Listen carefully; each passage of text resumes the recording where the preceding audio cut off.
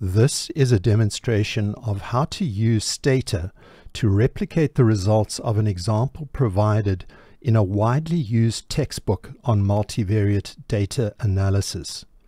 The book, by Joseph Hare and others, is familiar to many university researchers and students, but what may not be as well known is that there is a set of freely available sample data which you can use to replicate the results reported in the book.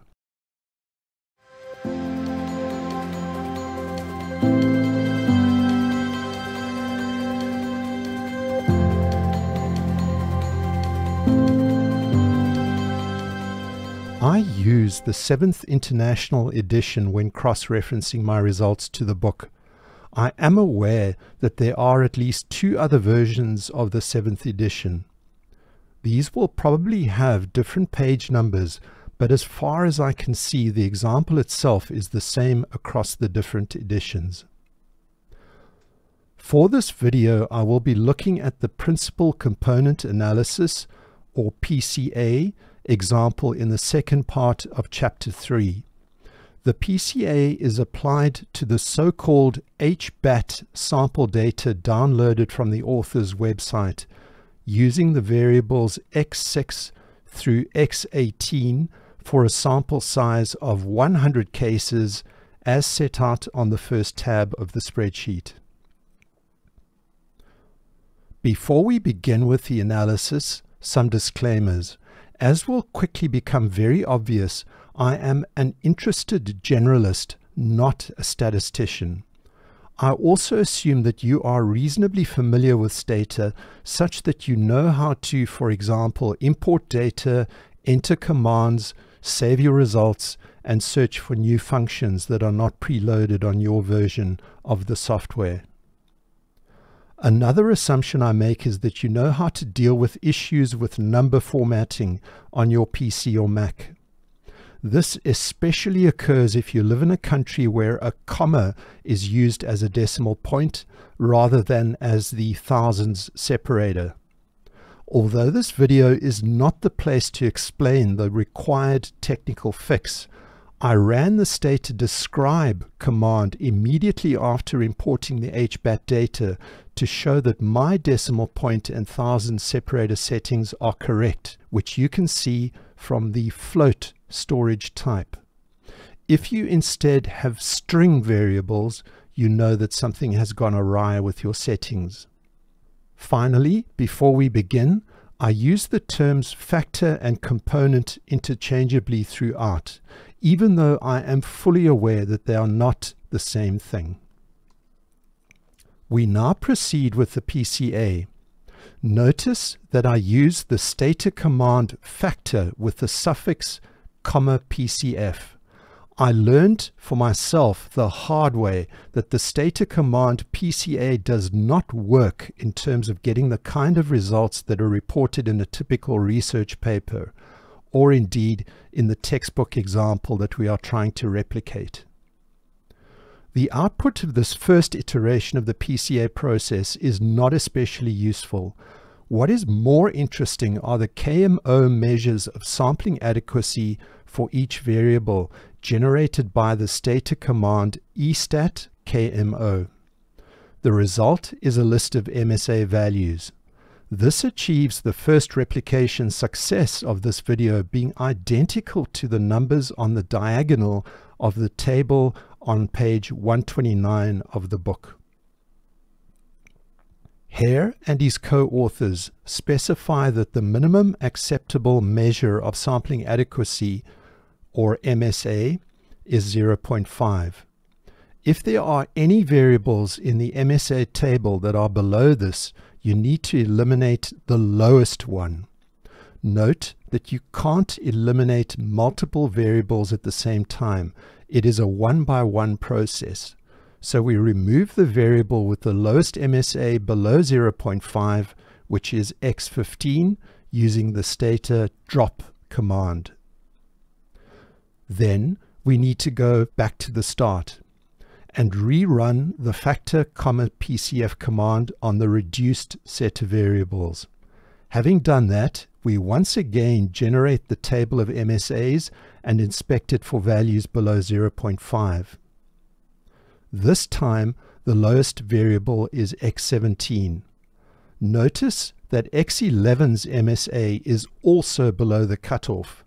However, the one at a time rule is applied, X11 is kept, and X17 is dropped. Then, it's back to the beginning again. As is becoming apparent, the PCA process is very repetitive, so we run the factor PCF command on the remaining 11 variables, followed by estat KMO, and note that the resulting table of MSAs replicates the diagonal values in the lower panel of the table on page 131 of the book.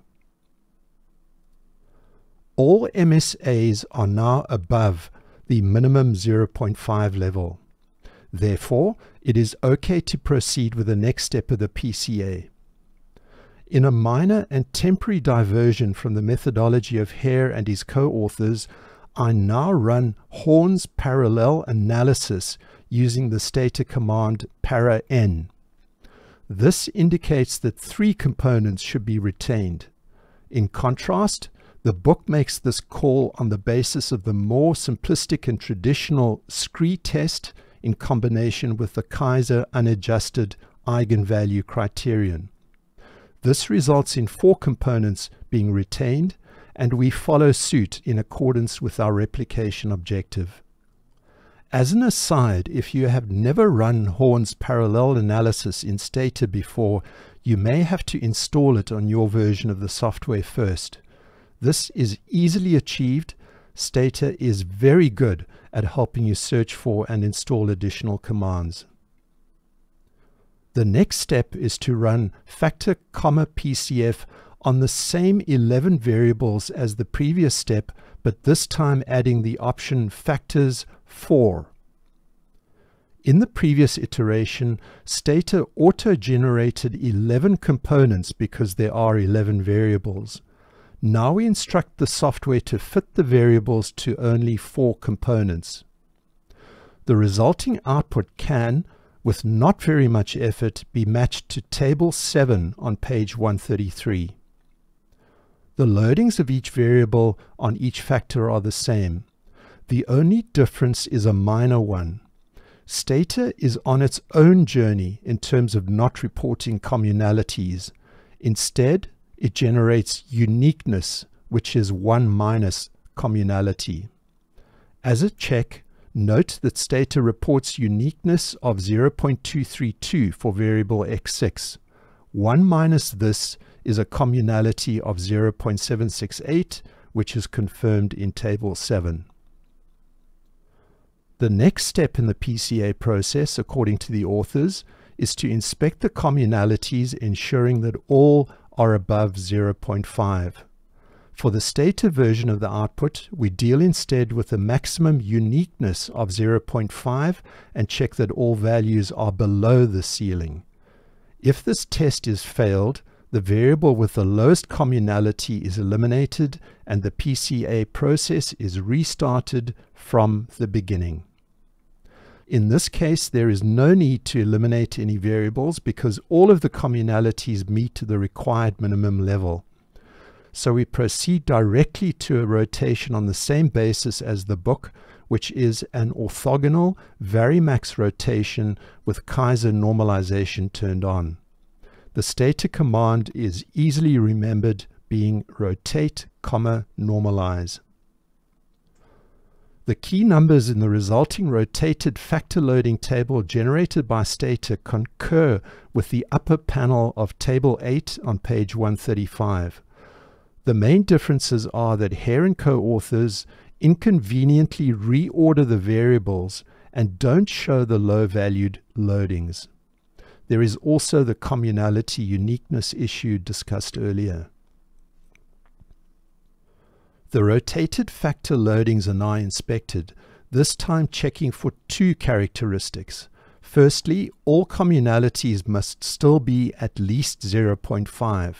Secondly, there should be no significant cross-loadings. Although the communalities present no problems, we observe that X11 is significantly loaded on both factor 1 and on factor 4.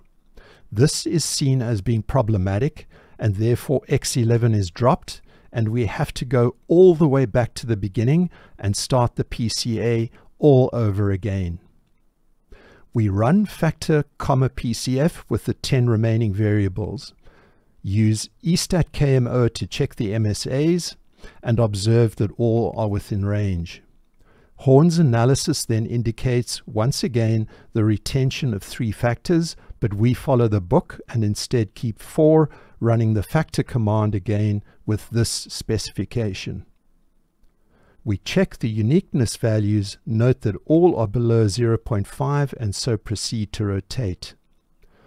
The rotated factor loadings produced by Stata concur with those in the lower panel of Table 8 on page 135.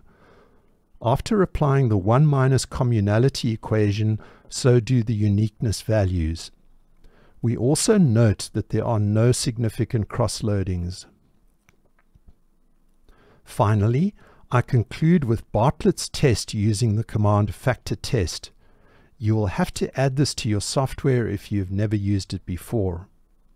Although I note that Hare and his co-authors do their Bartlett calculation at the beginning of the PCA, it seems to me to make more sense to leave this until you have settled on what appears to be an acceptable selection of variables loaded onto a plausible set of factors.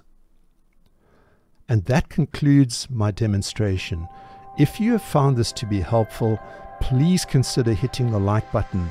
It really helps the channel.